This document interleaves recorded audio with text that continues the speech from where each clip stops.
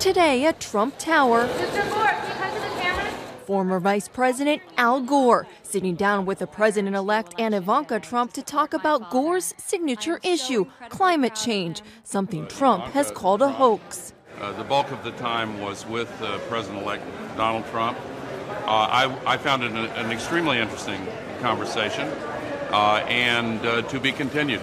The president-elect also reaching out to a former rival, picking Dr. Ben Carson as Secretary of Housing and Urban Development. We're excited to have Dr. Carson as our intended nominee for Housing and Urban Development. We're looking forward to another very productive week in the transition that's setting a historic pace. Carson, a neurosurgeon, lacked significant experience in housing and urban development.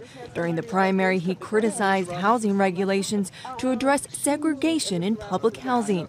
This is what you see in communist countries, where they have so many regulations encircling every aspect of your life that if you don't agree with them, all they have to do is pull the noose. And this is what we've got now. As one cabinet selection moves forward, another seems to be taking a step back. Trump is now expanding his search for a Secretary of State after narrowing his list to 4 contenders last week.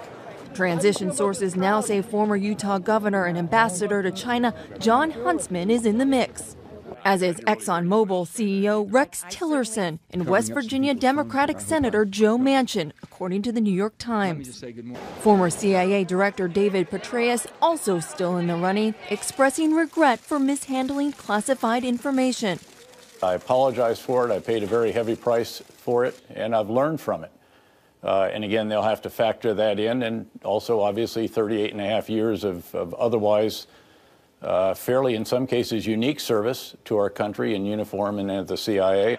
Meantime, the president-elect's use of Twitter grabbing the attention of Saturday Night Live. Kellyanne, I just retweeted the best tweet. I mean, wow, what a great, smart tweet. We're in a security briefing. I know, but this could not wait. Trump slamming the show as unwatchable, totally biased, not funny, and the Baldwin impersonation just can't get any worse. Sad. And blasting the media on Twitter today, saying, quote, "If the press would cover me accurately and honorably, I would have far less reason to tweet."